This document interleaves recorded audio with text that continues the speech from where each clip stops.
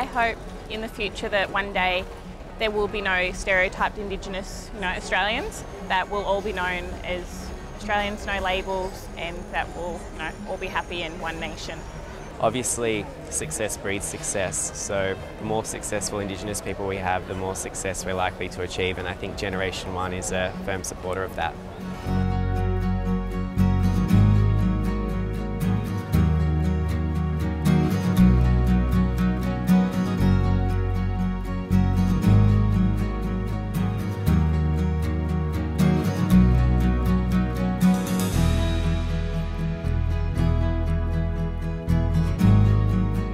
Personally, I find it very fulfilling and very satisfying knowing that you're actually trying to do something to not just better yourself but better the other people out there who might not have had the same opportunities as me.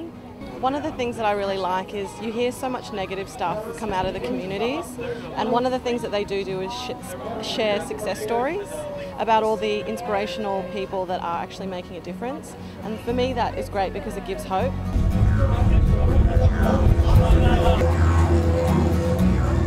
I think Generation One is a good cause to bring everybody together, earn a little knowledge, get young people everywhere, all across Australia, back involved in the whole country, the history, the wholeness of it all.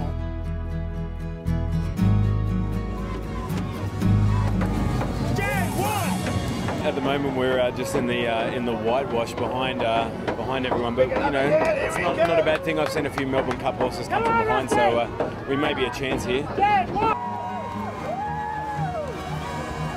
Well, I think Generation One is a symbol of what we should all be trying to do, of the getting rid of what the difference is. Why is there a disparity? There really shouldn't be. And as I was saying before, we got involved because my 5-year-old asked me, why was there a difference? We've been here only 200 years, the white part of the population, and to share the generosity of spirit and to share the culture and the history and to walk, as I said, together into the future is just a magnificent thing to take into the future for our children and our children's children to know that the path is one generation. I think it's a wonderful message. So.